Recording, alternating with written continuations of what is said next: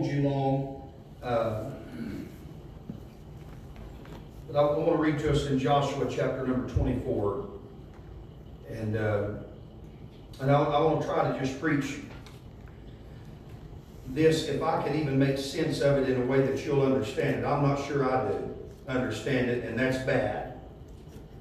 If I've got my footing under me with it, it's probably a bad sign for how I'm going to help you get your footing under you. But I'm going to try this tonight. But I felt God really pricked my heart with this the other day, and I loved what that brother I was listening to last week preaching said, that people wanted their ears tickled instead of having their heart pricked. Yes.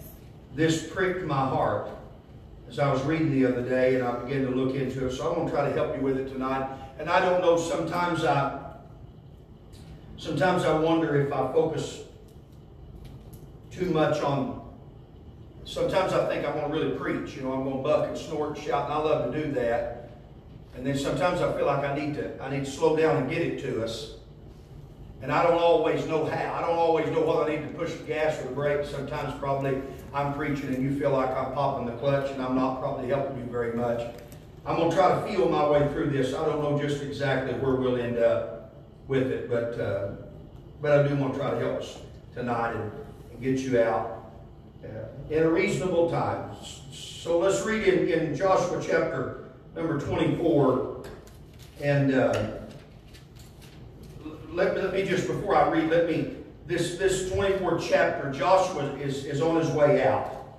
He has really started a chapter or so ahead of this, addressing Israel in his time of death. God's already told God's already told Joshua that he's going to die and that it's time for there to be a replacement. Everybody doesn't get that luxury. Very few people live close enough to God that God tells them when they're about to go.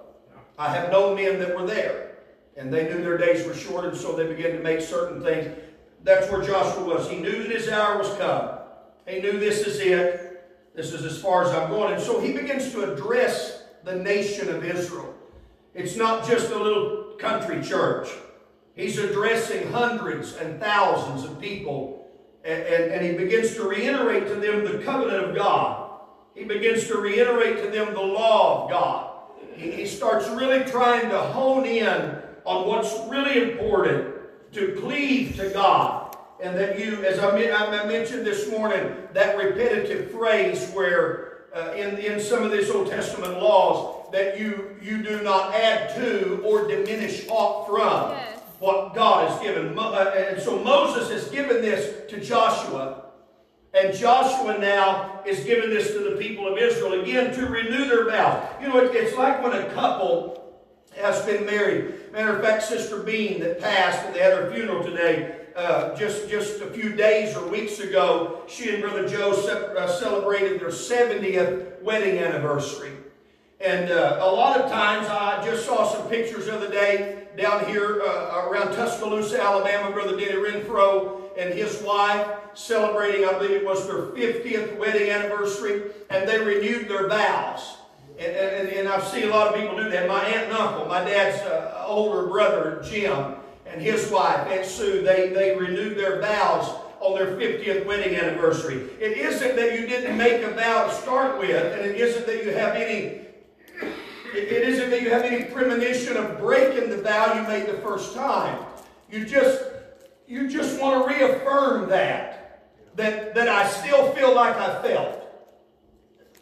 You know, I told Jennifer on our 20th wedding anniversary, basically now our 25th wedding anniversary, and I told her, I said, I just want you to know I did, and I still do. The day we got married, those preachers had us up there in front of that crowd of people, and they said, say I do. And I said that. But looking back over 2 decades, I said I did. I did then, and I still do now. I just want to reaffirm to you that I'm still in love. I'm still willing to love you, honor you, cherish you, keep you in sickness and health. Rich or poor, better and worse, long as we both till him. Forsaking all others, keep thee only unto her. I still believe that. I still hold that vow precious in my heart. And so that's the setting that Joshua has these people in here. He knows he's fixing to have to leave them, and he don't want to leave them, and they just go to pot.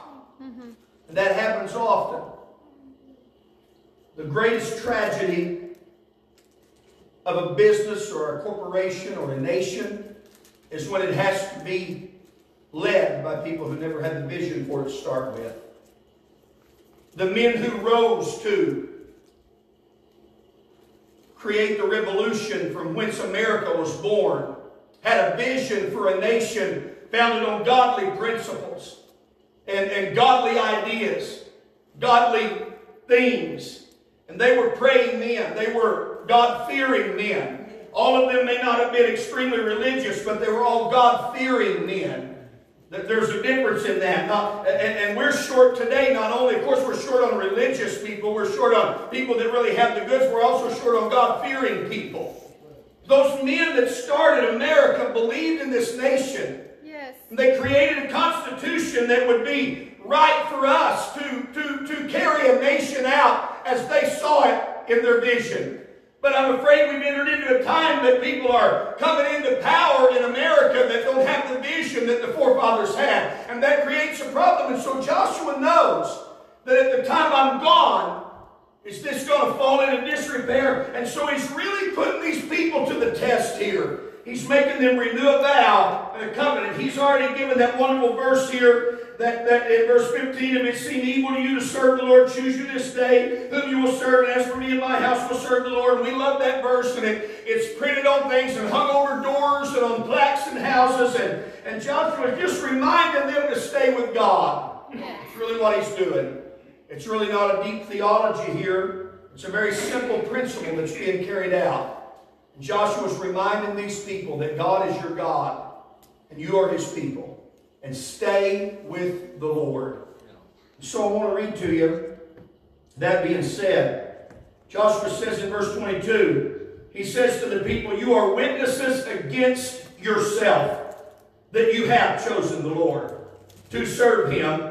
And they answering back, they said, we are witnesses. In other words, we have chosen, and we're willing to witness that. And he said, now therefore put away the strange gods that are among you, and incline your heart unto the Lord God of Israel. And the people said to Joshua, the Lord our God will we serve, and his voice will we obey.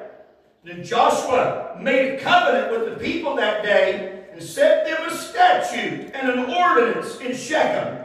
Verse number 26 said, and Joshua wrote these words in the book of the law of God, and took a great stone, and set it up there under an oak that was by the sanctuary of the Lord. And Joshua said unto all the people, behold, this stone shall be a witness unto us. Listen, for it hath heard all the words of the Lord, which he spake unto us. It shall be therefore a witness unto you, lest you deny your God. So Joshua here, man, I keep wanting to make him Joseph. And so Joshua here gets a stone, and he sets this stone up by this big oak tree that's just outside the door of the church, as it were.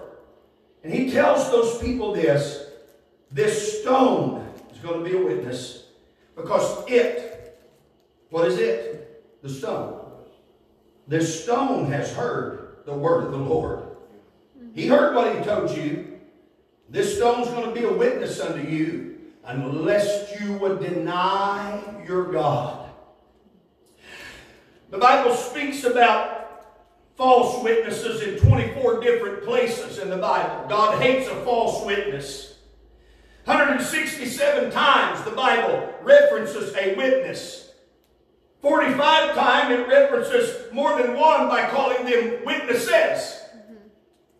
And the Bible teaches us that by the multitude of witnesses, or seeing that we're compassed about with so great a cloud of witnesses. It's not necessarily talking. A lot of times we use the word witness like this. And we talk about, Brother Junior went to witness to his neighbor. Or Brother Brad went to witness to his co-worker. But what this witness really is here is these are people that have stood up and said, here's what I'm willing to do.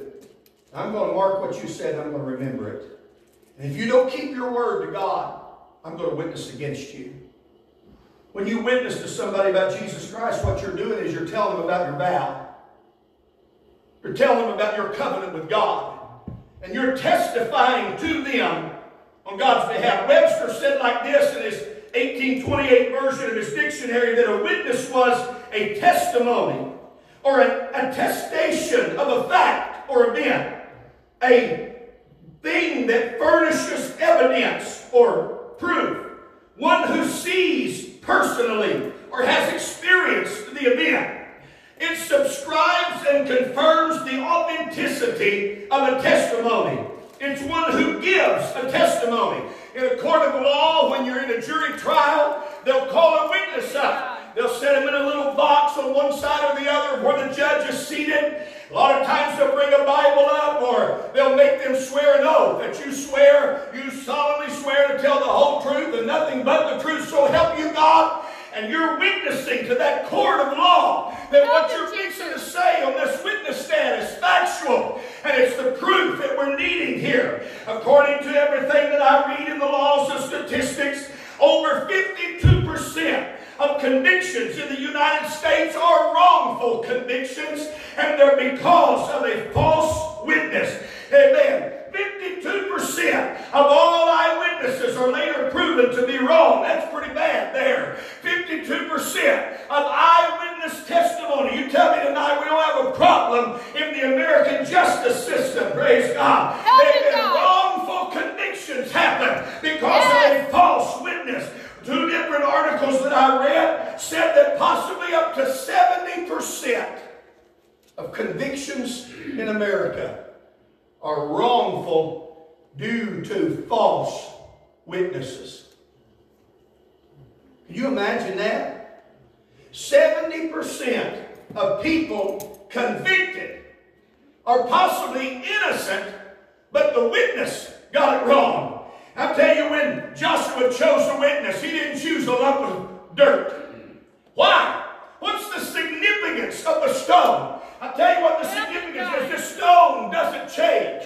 Wind and water and rain and time. I set this rock in here on this pulpit tonight, and 100 years should come and go. And this rock is left sitting right here. In 100 years, it's going to look like it looks right now, unless it's been subject to some force of nature or mankind. Amen. That rock doesn't change. If you put up a piece of wood, it's going to rot. If you put up a piece of earth, it's going to eventually decay. But the stone was there to testify that for all of time and eternity, this stone would be a witness against these people that they are serving the Lord. I want to talk to you tonight about a stone witness. Praise God. Remember, God hates a false witness. Jesus told the people that your yea be yea, let your nay be nay. I've heard of witnesses giving a testimony, and then on cross-examination, stay with me just a little bit. I'll try not to hold you too long.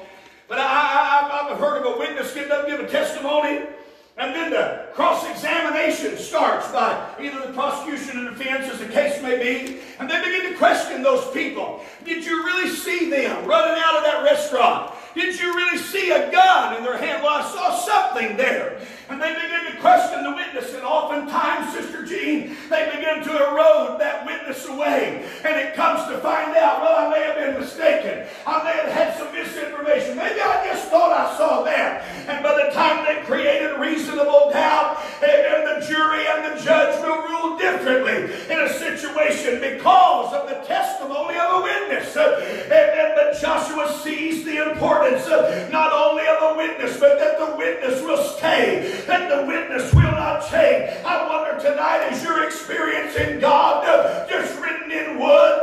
Is it written in the earth? Is it written in the sand, waiting on the next wave to come by and wash it out? Or have you made a covenant with God and sealed it in stone that time and eternity is not going to change it? This witness is here to say that I belong to God. How sure is your witness? How sure is your testimony? Is your testimony so set in stone? Got a spider on my rock. Ew. Is your testimony so set in stone that if someone comes to Sister Jean and says, I saw Gail Seals hand a bag of cut heroin to a little child in that school up there, I saw the child take that heroin. I saw them overdose and go into a coma and be taken by an ambulance. I saw that happen. And your testimony, Sister Gail, is it such that Sister Jean would just have a smirk on her look and say, you're crazy. You never saw anything of the sort. Is your testimony so that if someone comes along and says, I saw them do this, somebody's going to say, you didn't see them do that. That's a child of God. They've got a testimony. They've got a stone witness. I tell you tonight, in a world that's changing, in a world that wants gender euphoria, in a world that wants everything to be topsy-turvy, and then we do it this way under this administration, and this way under another administration. I tell you, I want to have a stone witness. I want a witness for the Lord that stone heard it, and that stone knows. And then what Joshua was telling them, that witness is never going to change. You may change, but if you do, the stone heard you. Yes. Man, I want to tell you something tonight. Stones hear. Yes. Do they? Where's its ear? I don't know. But I know the prophet of God said, the stone hath heard. And I know later on in Habakkuk, he's just a minor prophet. Sister Jean, you need to get a hold of that and teach that to me. What makes a is it just in how long-winded he was that made him minor? He was a shorter-winded prophet. I'll tell you, he got a prophecy, and it got in the Bible, and it come to pass. He wasn't very minor in my books. He was a man of God. But Habakkuk said like this. He said the stone's going to cry out of the wall, and the beam's going to cry out, and the beam's going to cry out of the timber and answer it. Amen. He told us in the book of Habakkuk, amen, Joshua said the stone has heard it. And Habakkuk said the stone's going to answer. Yes. Habakkuk, chapter number 2. Praise God. The stone shall cry out of the wall, and the beam out of the timber shall answer it. What are you telling me? I'll tell you, I set that cabin out there on some big old beams. I didn't just set it on a 2x4. I didn't just set it on, I set that thing on some beams. I've got we've been delivered some beams to some people, some 4x12. I delivered sometime back that were 6x12 cedar beams. I tell you, there's a big old thing. Brother Junior, that beam is laid there so it's not going to move. You're not just going to come along and bend it like you would a toothpick. Amen. There's something stable about it. I tell you what God wants out of his children. He wants you to have a stone witness. Yes. He wants you to have a testimony that's sure. Amen. The Bible said to make your calling and your election sure. Praise God, I'm telling you, don't ever get caught in a place where the stone has to answer and say, wait a minute, you didn't do that right. Help him, God. The stone heard it, he said, and it's going to be a witness for you. We go tonight in the book of Luke, in the triumphal entry, as Jesus is coming into the city through the gate. Palm trees have been stripped, and their branches have been strewn in the way. Coats are there. Vestures are there. Men and women are lining the streets. Children are crying, Hosanna. The crowd is crying, Hosanna. And somebody said, you need to make them be quiet.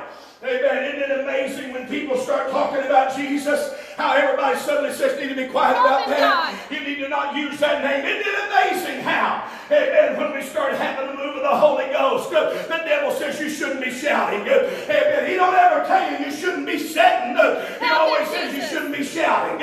Sister Carolyn, he don't ever come along and tell you, he tells you don't testify. He don't ever come along and say, hey Carolyn, jump up and tell us what God done. Isn't it amazing what he does? It's always contradictory to the Spirit. Amen, brother, I'm telling you, he said if these, amen, hold their peace, I tell you the stones are going to cry out. Amen, that old gravel parking lot, the mouth of those stones are going to open, and they're going to go to praising God. I tell you tonight, the stone knows it. Amen, you may be in doubt about Jesus Christ and whether he's the Son of God. You may be in doubt tonight about whether or not holiness matters. But I tell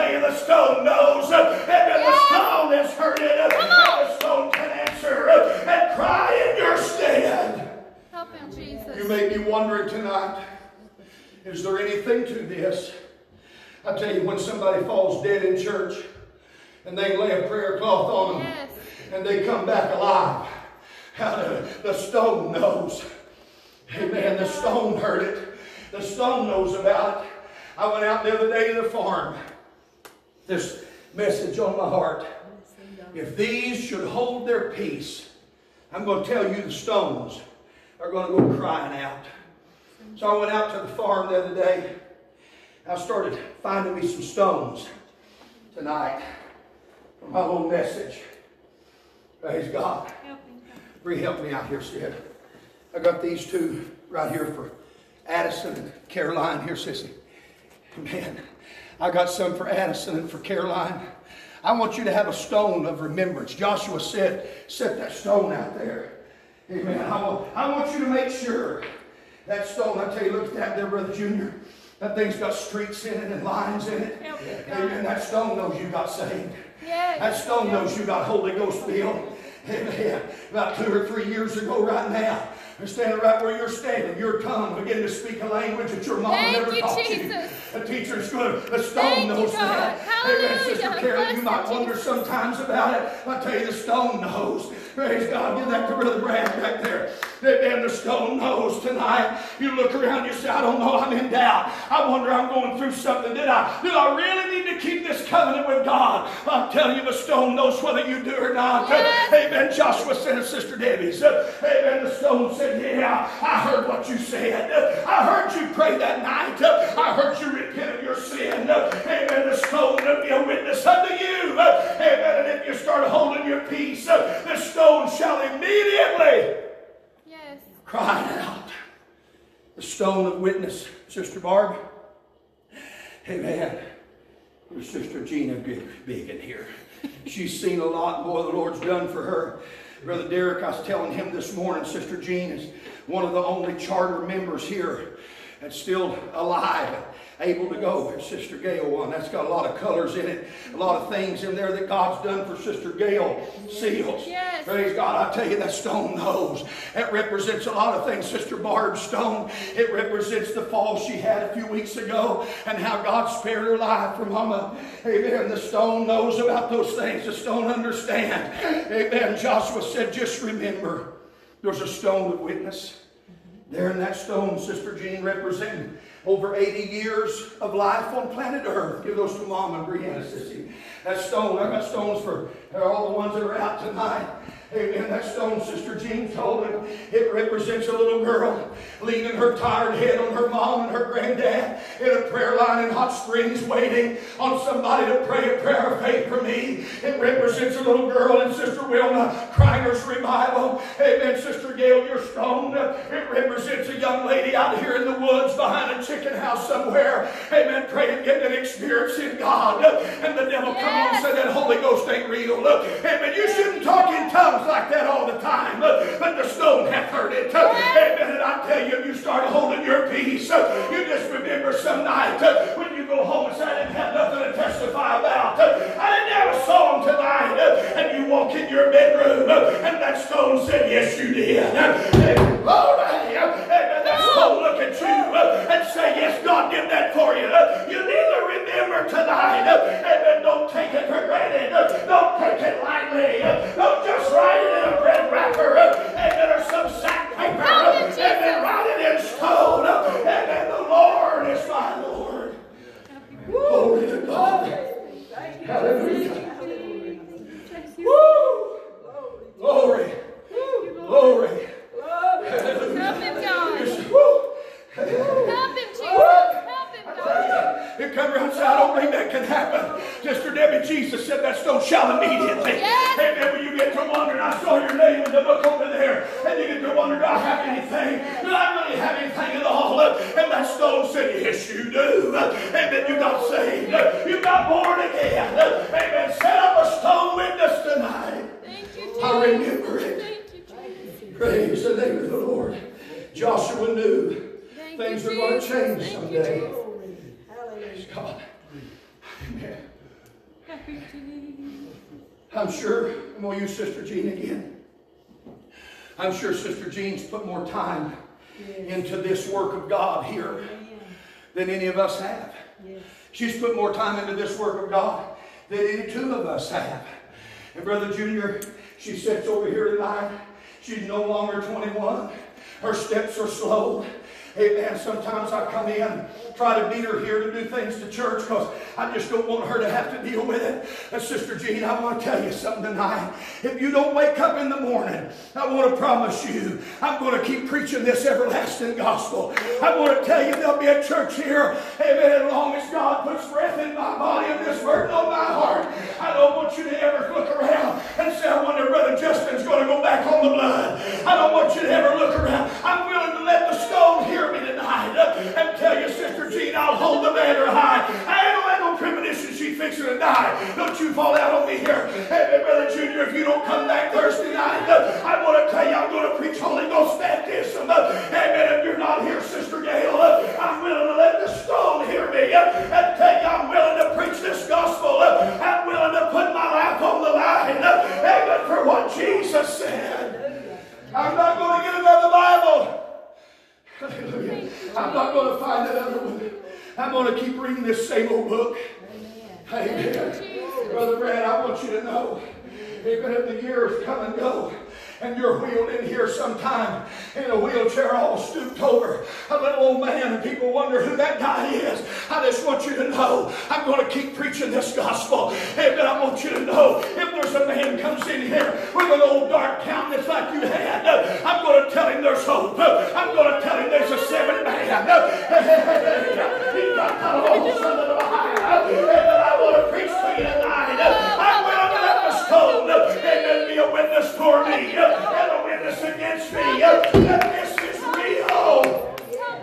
If God is dead, who is this living in my soul? Woo! Lord, Sister Debbie, I'm willing to let the stone hear me. If Sister Bonnie Davis can look down, I don't know how things are. I'm not just trying to be sensual and emotional. But if Sister Bonnie Davis can look down, I'm willing to let her know. Amen. Hey, Sister Bonnie, I never shook your hand. I never laid hands on your head. But I want you to know I'll preach to your great-granddaughter. As long as there's breath in my carcass, I'll preach Jesus saves. I'll preach the blood can cleanse. I'll preach a sanctified life. I'll preach a Holy Ghost baptism with the evidence of speaking in tongues. Heaven, the stone. I've heard it. I don't want there to be a time. Woo! I don't want there to be a time that somebody's sitting somewhere and hears a stone cry out. I tell you, I'm going to preach faith and divine healing. If the whole world makes fun of me, if I bury every one of you and preach your funeral, I'm going to still preach divine healing. If I die suffering to death, I'm going to lay there and tell you God's a healer. If somebody said, what about this, what about that? I tell you the stripes of Jesus are for the healing of my body. I'm going to preach the laying on of hands. I'm going to preach the gifts of the Spirit.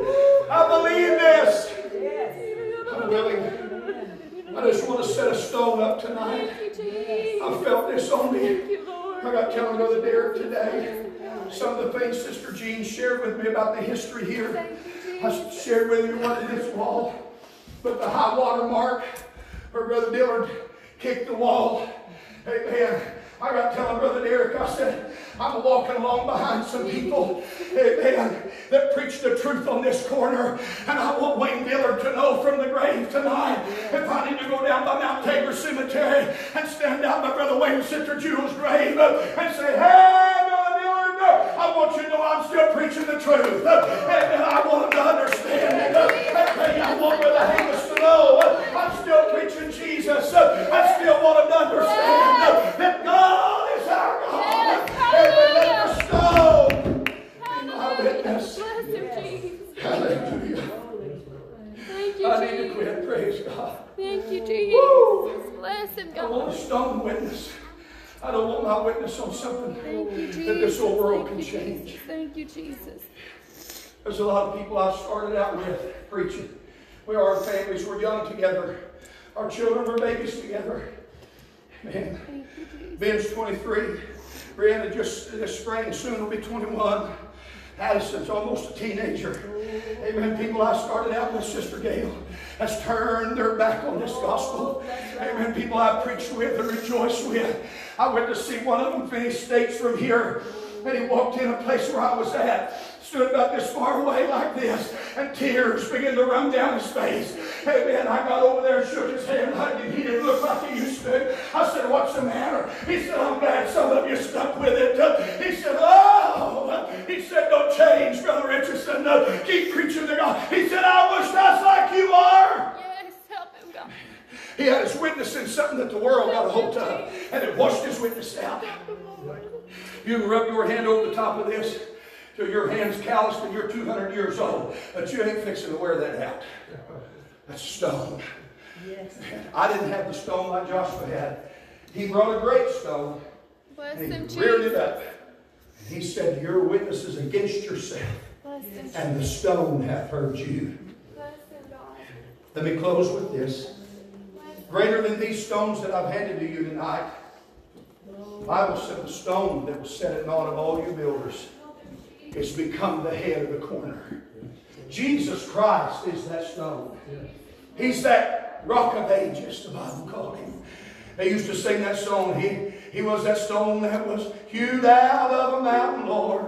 Jesus was that stone that came rolling down from Babylon. Hallelujah. Woo! Lord, I feel good tonight preaching to you. Amen. Not only did this stone hear it, not only did the stone you're holding hear it, but the stone heard it. The head of the corner heard it. Amen. He'll call me into account someday for my faithfulness to the message of truth. It's not my message. It's not the holiness people's message. It's the message of the truth of God's word. The stone hath heard it. The stone shall be a witness against you. I'm trying to think of a better phrase, and I hope you don't find fault with what I'm fixing to say. For lack of a better word, as our younger people would say, if a stone talked to you, it would freak you out. Maybe please don't find fault with me. I hope that don't just kill your spirit. It would freak you out. If these things started testifying of the things they've seen God do, I tell you, it'd bother you. I told somebody the other day, Sister Carolyn, I said, it amazed me so much that Balaam's donkey spoke, is that he kept answering that thing. I tell you, if I'm ever out there feeding cows and one goes talking to me, I ain't going to stand around and have a conversation with it. I'm going to get out of there. If a stone starts crying out, it's going to weird me out, freak me out, scare me to death, give me the heebie-jeebies, whatever you want to call it. But Jesus said, don't ever, Sister Jennifer, don't ever quit telling about the Lord raising you up. Don't ever quit telling how He raised you up out of the floor. Don't ever quit telling about the stroke that I had and how God made that arm work again. Don't ever quit telling about coming up on that Rick Benjamin having his skull crushed in, blood pouring out a hole in the side of the skull. Don't ever quit telling those things. The stones have heard it. They've heard those things. Don't ever quit telling it. Because I promise you, if someday you walk by and a rock opens its stone mouth, it says you failed to tell the story. You failed to tell it Jesus and His love. Where's it going to leave you? I'd like to just leave it like this tonight with you. I want my stone to have heard, but I want him to never have to open his mouth. I don't want my stone to ever talk. I'll talk for him. I'll tell of Jesus and His love. I love to tell the story. It will be my theme in glory to tell the old story of Jesus and His love. Is that how you feel tonight? Brother Brad, when one of those co-workers comes in looking down, distraught, don't fail to tell them what God did for you here at this altar, in this place. When somebody comes in and says, my life's falling apart, I've lost it all at the end of life's road, I'm ready to just take my life and call it quits. Tell them about that seventh man that you met and how God put your life all back together again. Sister Carolyn, don't ever, when you run across one of your children or grandchildren or great-grandchildren or a neighbor or a friend, and they're on the run away from God, rebelling against the Lord. Don't ever tell them about the preacher's girl. They wasn't doing it just right. And spent some time going the wrong direction. And how the long arm of love reached out, grabbed her and pulled her back in. Don't ever fail. Tell the story.